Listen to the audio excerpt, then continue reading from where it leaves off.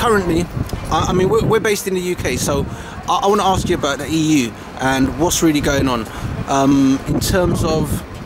Right now they've taken over 2 countries, yeah, Italy and Greece, yeah, and they're taking Greece right to its knees, yeah. It's a bit like the old days of slavery, yeah, but they're doing it inside Europe now on a mass scale. So what do you think about the EU as far as the UK is concerned? Because we no longer have a government here. Yeah, well, it's all down to globalisation. So it's all down to less people having more control over more countries as opposed to, do you know what I mean? So at the same time, what's happening here is not much different to what's happening here. It's all, you know, as much as people think that, you know, it's nothing, you know, England's safe, England's in its own thing. It's not so, you know. It's only a matter of time before, you know, England will have to go to you know, with the EU.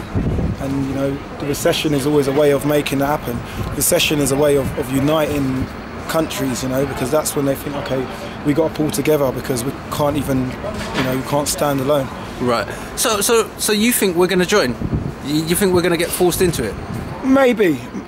To be honest, I'm not one of them people very concerned with it as well, because the way I see it, I'm only in England as a result of them needing my grandparents, because a lot of the workforce got killed in the war.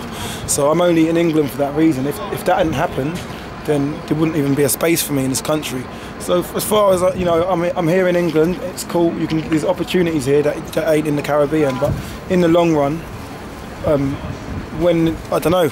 Heart is where the home is, man. Yeah. In the long run, when it, you know, I don't know the things that this country's doing. I don't know what will.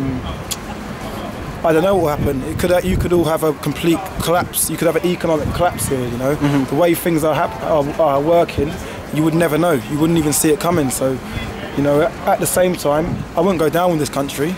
I wouldn't remain here. So, you know, I don't expect England to do anything which is going to benefit the citizens anyway. So, you know, yeah, that's whatever the worst case scenario is. That's what I imagine happening. You know, okay. If that's the worst case scenario, then yeah, I can probably imagine it happening. The way things are, and from, you know, all these countries, especially in Europe, they're all connected. You know, okay. A lot of them are all related. You know, so.